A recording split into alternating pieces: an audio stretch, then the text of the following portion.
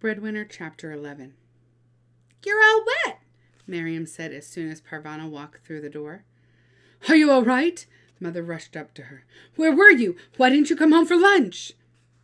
"I was working," Parvana said. She tried to twist away, but her mother held her firmly by the shoulders.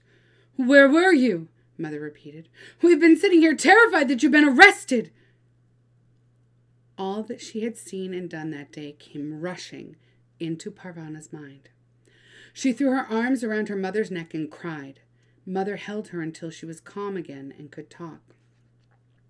"Now, tell me where you were today." Parvana found she could not bear to say it to her mother's face, so she pressed herself up against the wall and told her. "I was digging up graves." "You were doing what?" Noria asked. Parvana left the wall and sat down on the toe shack. She told them all about her day. "Did you see real bones?" Miriam asked. Mrs. Weir told her to shush. "So, this is what we've become in Afghanistan," Mother said. "We dig up the bones of our ancestors in order to feed our families." "Bones are used for all sorts of things," Mrs. Weir replied. "Chicken feed, cooking oil, soap, and buttons. I've heard of animal bones being used this way, not human bones, but I suppose human beings are also animals." "Was it worth it?" Noria asked. "How much money did you make?"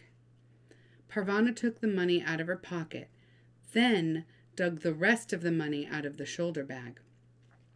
She put it all on the floor for everyone to see. "All that for digging up graves?" Mrs. Weir breathed. "Tomorrow you'll go back to reading letters. No more of this digging," Mother declared. "We don't need money that badly." "No," Parvana said to her mother. "I beg your pardon." "I don't want to quit yet. Shazia and I want to buy trays and things to sell from the trays. I can follow the crowd that way instead of waiting for the crowd to come to me. I can make more money." "We are managing fine on what you earn reading letters." "No, Mother, we're not," Noria said. Mother spun around to scold Noria for talking back, but Noria kept talking. "We have nothing left to sell. What Parvana earns keeps us in naan, rice, and tea, but there's nothing extra. We need money for rent, for propane, for fuel, for the lamps. If she can make money this way and she's willing to do it, then I think she should be allowed." It was Parvana's turn to be stunned. Noria taking her side? Such a thing had never happened before. "I'm glad your father isn't here to hear you talk to me with such disrespect." "That's just it," Mrs. Weir said gently. "Their father isn't here. These are unusual times. They call for ordinary people to do unusual things just to get by." In the end, Mother relented. "You must tell me everything that happens," she told Parvana. "We will put it in the magazine so that everyone will know." From then on, she sent Parvana off to work with a little packet of naan for her lunch. "Since you won't be back at midday." Although Parvana got very hungry during the day, she couldn't bear to eat in the middle of the field of bones. She gave her naan to one of Kabul's many beggars so that someone would get some use out of it. At the end of 2 weeks, they had enough money to buy the trays, with straps to go around their necks to carry them. "We should sell things that don't weigh much," Shazia said. They decided on cigarettes, which they could buy in big cartons and sell by the pack. They also sold chewing gum by the pack and sometimes by the stick. Boxes of matches filled up the empty spaces on the trays. "My tea-boy days are over," Shazia said gleefully. "I'm just happy to be out of the graveyard," Parvana said. She was learning to walk and balance the tray at the same time. She didn't want all her lovely goods to fall into the dirt. The first morning back at her letter reading post was almost over before she felt something drop on her head again. Her aim is getting good, Parvana thought. 2 direct hits in a row. This time the gift was a single red wooden bead. Parvana rolled it around her fingers and wondered about the woman who had sent it. Her graveyard stint over, she was back to going outside with Noria and the little ones in the middle of the day. A change had come over Noria. She hadn't said anything nasty to Parvana in ages. Or maybe it's me who's changed, Parvana thought. Arguing with Noria simply didn't make sense anymore. In the afternoon, she would meet up with Shazia, and the two of them would wander around Kabul looking for customers. They did not earn as much as they did in the graveyard, but they did all right. Parvana was getting to know Kabul. "There's a crowd," Shazia said one Friday afternoon, pointing at the sports stadium. Thousands of people were headed into the stands. "Wonderful!" exclaimed Parvana. "People will want to smoke and chew gum while they watch a soccer game. We'll sell out. Let's go!" They ran over to the stadium entrance as fast as they could without bouncing their cigarettes onto the ground. Several Taliban soldiers were urging people inside, yelling at them to hurry. They pushed and shoved people through the stadium gates, swinging their sticks to get the slow ones to move faster. "Let's avoid those guys," Shazia suggested. She and Parvana dodged around some groups of men and slipped into the stadium. The stadium stands were almost full.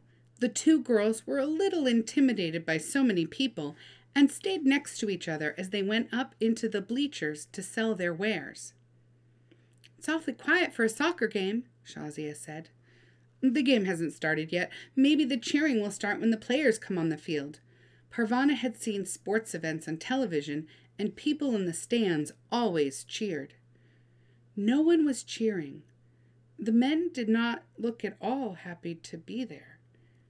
"This is very strange," Parvana whispered into Shazia's ear. "Look out!" A large group of Taliban soldiers walked onto the field close to them. The girls ducked down low so they could see the field, but the Taliban couldn't see them. "Let's get out of here," Shazia said. "No one's buying anything from us, and I don't know why, but I'm getting scared." "As soon as the game starts, we'll go," Parvana said. "If we try to leave now, people will look at us." More men moved onto the field, but they weren't soccer players. Several men were brought in with their hands tied behind their backs. A heavy-looking table was carried out by two of the soldiers. "I think those men are prisoners," Shazia whispered. "What are prisoners doing at a soccer game?" Parvana whispered back. Shazia shrugged. One of the men was untied, then bent over the table. Several soldiers held him down, his arms stretched out across the tabletop. Parvana didn't have a clue what was going on. Where were the soccer players?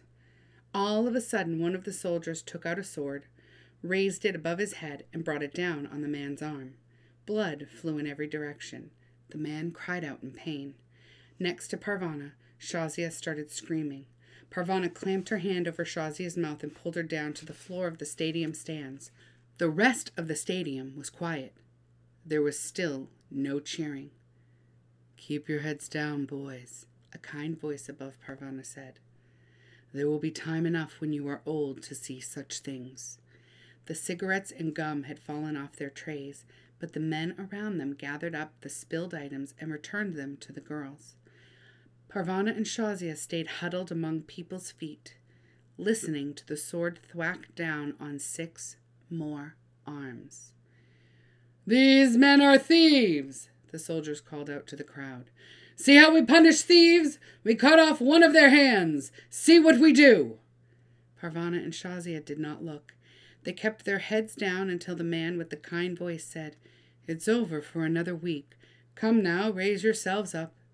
He and several other men surrounded Parvana and Shazia, escorting them out of the stadium. Just before she left, Parvana caught a glimpse of a young Talib man, too young to have a beard.